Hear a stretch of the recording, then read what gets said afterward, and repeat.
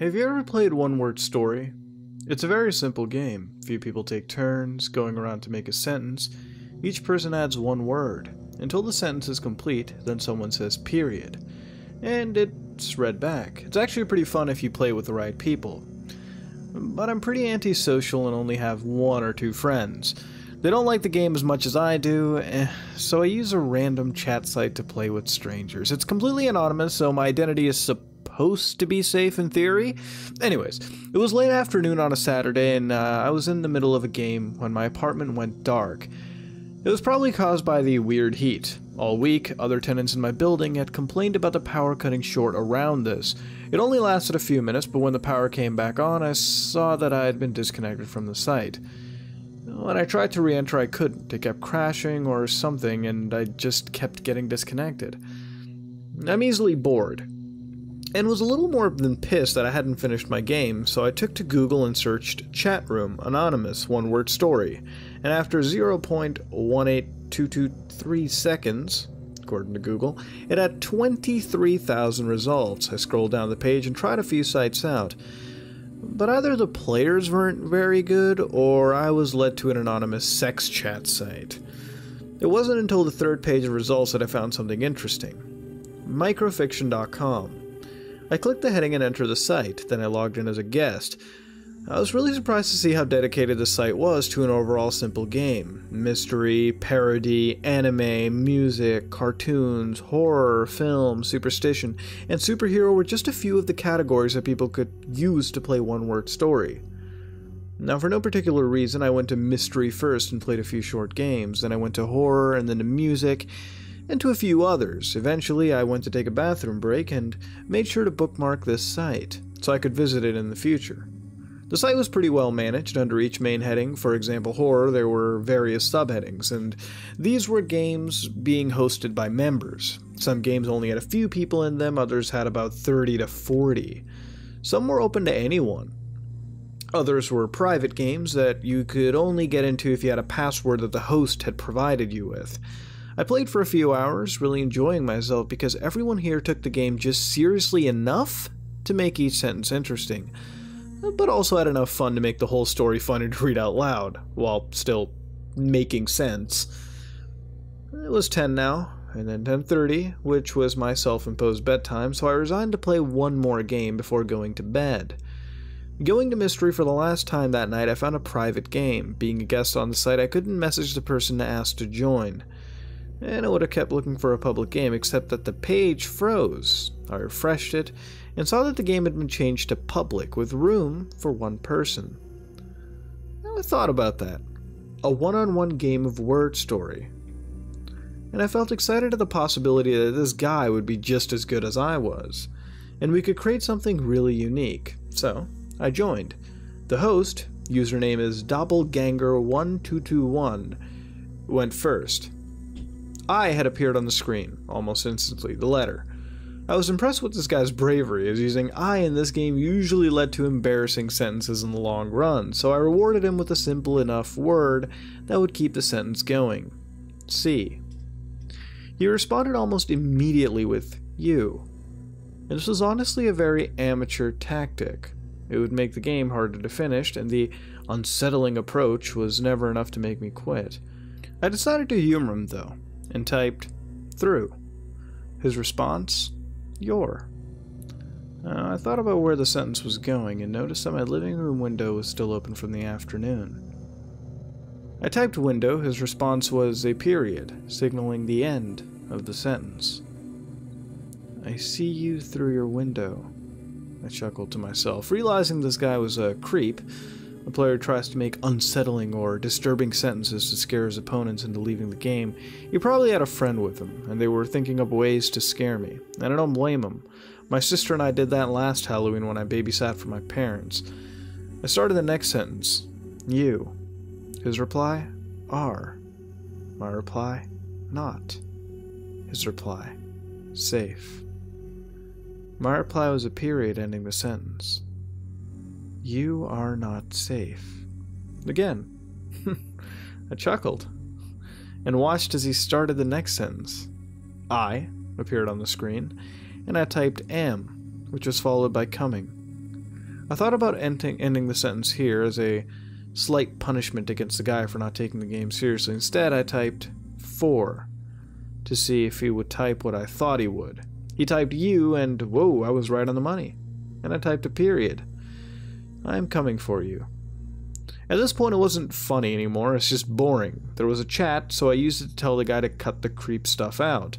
I told him it wasn't funny, and if he didn't cut it out, I'd leave the game, and he actually replied, "Look out your window." Now that caught me off guard, but I did what I was told. Across the street, a light post had burned out its bulb, which I hadn't noticed before. It was pretty dark, and I couldn't really make out any shapes.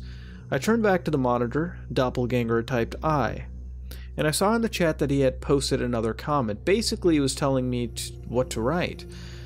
I was becoming fed up with him, but 10:30 was just 5 minutes away, so I reasoned to just finish, and did as he asked. I typed have. He typed a. I typed gun. He typed to. I typed your. He typed head. I finished the sentence with a period. I have a gun to your head? I laughed aloud, closed my eyes, stretched to my desk. I just wanted this game to be over. It was my turn. He had sent me another list of words, so I typed I, he typed am, I typed add, he typed your, and I typed window, and he typed a period.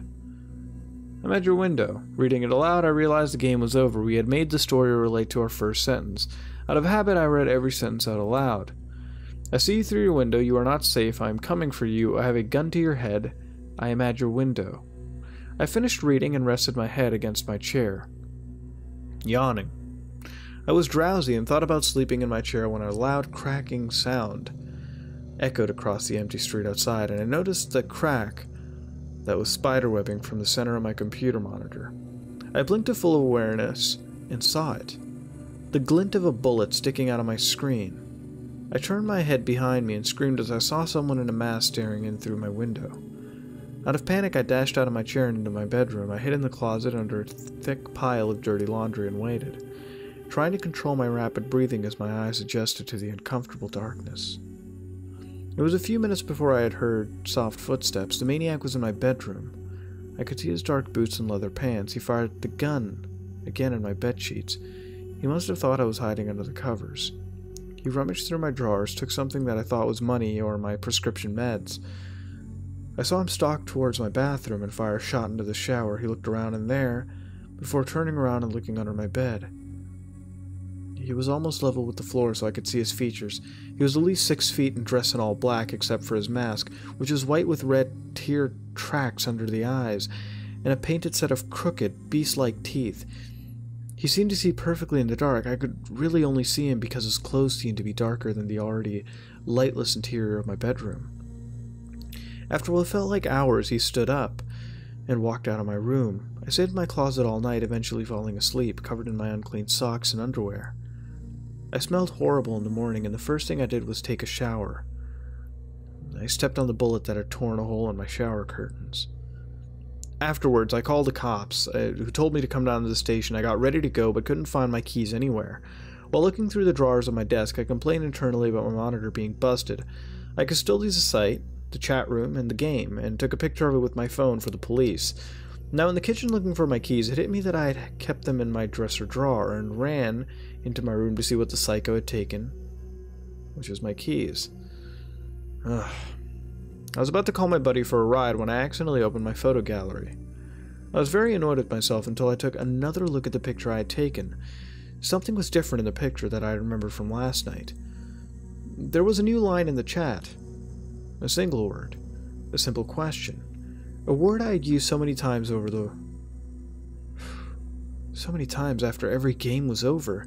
I never thought that the word would send shivers down my spine, or turn my blood icy in my veins. It's just one word. Rematch.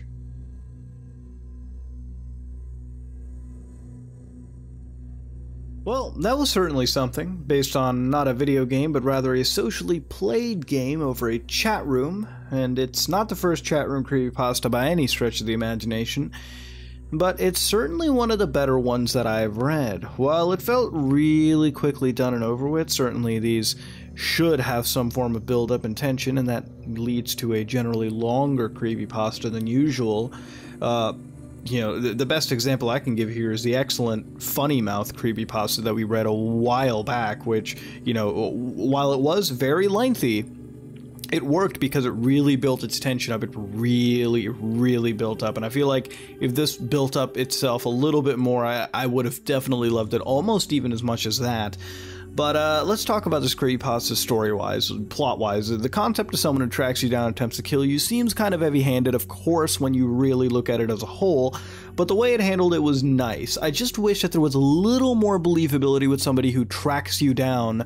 You know, obviously, if you're dealing with some kind of a hacker, maybe go into, you know, some nitty-gritty of how it's even feasible for them to find you that quick and be outside your place. I mean, unless they were already out there and they just happen to know your username. Actually, no, that sounds kind of believable, but the thing is, it should be explained more.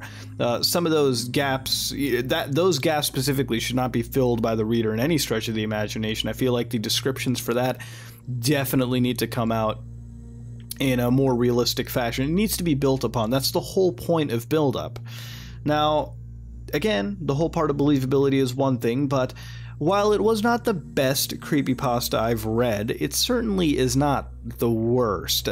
It's definitely quite good in how it's handled. I mean, I feel like the framework is there. It's obviously a very short creepypasta in terms of overall length, but I feel like if they stretched it out and built upon each thing as a whole, hey, maybe if you made a compelling bad guy to hunt you down. Right now, all it seemed like this was some mutated freak who was stealing car keys and Molly pills and running away out of there. It sort of seems like it's almost a blur where it just speeds the hell past you, when in all honesty, if it slowed down, if it really, you know, discussed what it was all about, I feel like it would be a much better story than it already is. But ultimately, this is all I can really say about this. It was very decent. My hairs definitely did stick up as I was reading it through, and the ending was nice, although it was heavy-handed. It's just my opinion and all that. In all that, it's really just my opinion. And the thing is, I've read so many of these at this point that a lot of these cliches sort of hit even farther than they would for many other people. But that being said, I would like to ask you what you would rate this creepypasta, what you would change to make it better, and, well, if you're scared of going to play on chat rooms like this, what do you think about this creepypasta? Again, it's just what I'd always ask you, and I do really enjoy reading through your input. That being said, this has been another episode of Haunted Gaming, part of Creepypastas. If you like what you saw, please like, comment, and subscribe. Dislike it if you dislike it. This is me, Mutahar, and I am out.